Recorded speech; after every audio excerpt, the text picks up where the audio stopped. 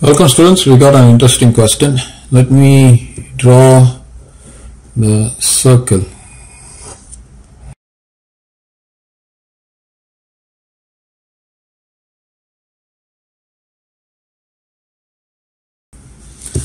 They are both lying on this plank and there is a square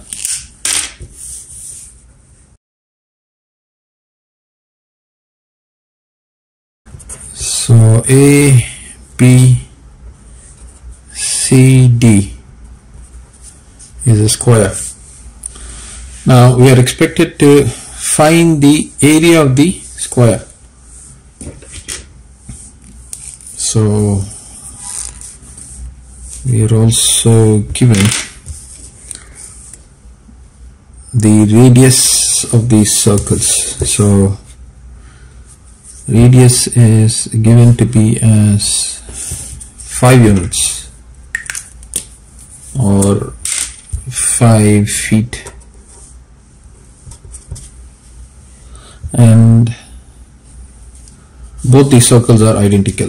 So both C1 and C2 are identically equal, and we are expected to find the area. So let me change this: area of the square. This is needed. So excuse me. So what I'm going to do is I'm going to take the side of the square. Let the side of the square be equal to x units. So this is going to be x, and what I wish to do is all of the sides are x units, right? So let me drop perpendicular. So I'm going to be dropping a perpendicular from the center to the base. So this is going to be 5 units. This entire length is going to be 5 units. Fine. Now I will also connect. Let me take this as O. Now we will connect O with D. So I will connect O with D, and that is going to be 5 units. And then what I will do is I will take a point P and I will connect D with P. A lot of connections. Okay, I'll take this point as P. Connect P with D. Let PD be equal to y units. Okay, so this is y units, and this line which is drawn from O, let this point be Q. Okay, also OQ is equal to 5 units. So if AD is equal to x units, this means PQ is equal to x units. This in turn means OP, this entire thing is x, OP is actually equal to OQ minus PQ. OQ is 5 units, PQ is x, so OP is 5 minus x. OP is 5 minus x. Now this is 90. So consider, I'm going to use this side, consider triangle OPD, and since angle at P is 90, by Pythagoras theorem we get OP squared plus PD squared is equal to OD squared. OD squared is 5 squared, PD squared is Y squared, and OP squared is 5 negative X whole squared. And I'm going to represent this for Y. So Y squared is 25 negative 5 negative X whole squared. This is my Y. Now what I wish to do is I would like to extend C to this point. So this is O, and let me take this as some S. So from S I am dropping a perpendicular to R, and from C I am dropping a perpendicular to T.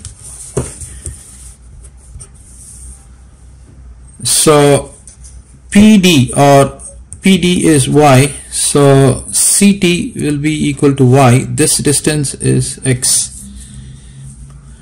Okay, so now what I wish to do is I would also like to extend this region. Let me make this extension.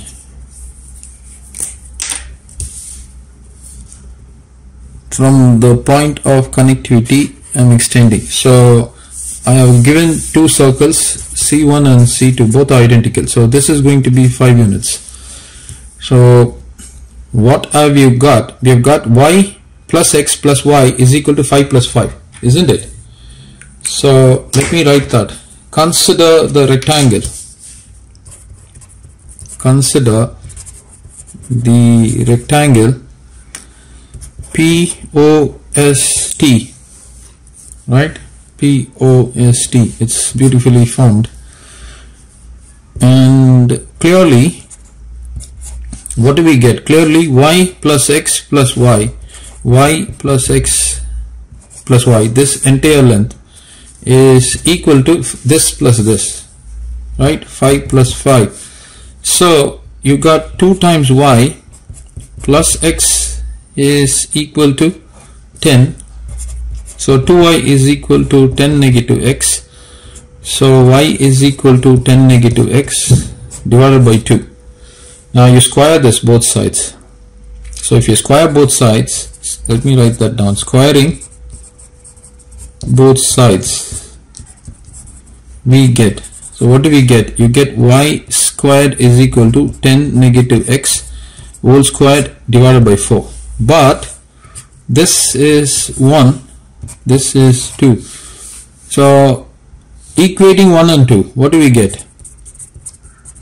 Equating 1 and 2, we get 10 negative X whole squared divided by 4 is equal to 25 negative 5 negative X whole squared. Now let me move to the next page. So I would expand this and solve for X. So this is going to be 100 negative 20 times X positive X squared, and I'm going to move this 4 to this side. So it's going to be 4 times 25 negative 25, expand this, 10 times X, and you have a negative sign, so this will become positive because of the presence of a negative sign, and you have negative X squared. So you expand this 25, negative 25, this goes off, right? And then you have 40 times X, negative 4 times X squared is equal to this entire quantity. So what I will do is I will bring everything to this side. So this is going to be X squared plus 4X squared negative 40X negative 20X positive 100 is equal to 0. You can add these two together and you get 5X squared negative 60X plus 100 is equal to 0. You divide by 5, you get X squared negative 12 times X positive 20 is equal to 0. So you need to get 12 and you need to get 20. So do you think we can factorize? If I were to factorize this, I would have to use excuse me. So you got 20 there, you got negative 12. So 10, negative 10, negative 2. Negative 10 added with negative 2 will give me negative 12. Negative 10 multiplied with negative 2 will give me 20. So this is going to be x negative 10 times x negative 2 is equal to 0. Yes, x into x squared, negative 10x, negative 2x, and positive 20. So this is the factor. So this implies x negative 10 is equal to 0 or x negative 2 is equal to 0, x is equal to 2 and x is equal to 10. Now we cannot have both the solutions. Now x cannot be equal to 10. Why? Because the radii itself is 5 units. So if x is equal to 10, how is it going to be accommodated inside? Right? That's not going to be possible. So x is equal to 10 means this will stretch out. So this has to be dropped. So x is equal to 2 is the length of the side. So length of the side is x is equal to 2. So area is required. So therefore area of the square is x squared is 2 into 2 is equal to 4 square units. That is the area.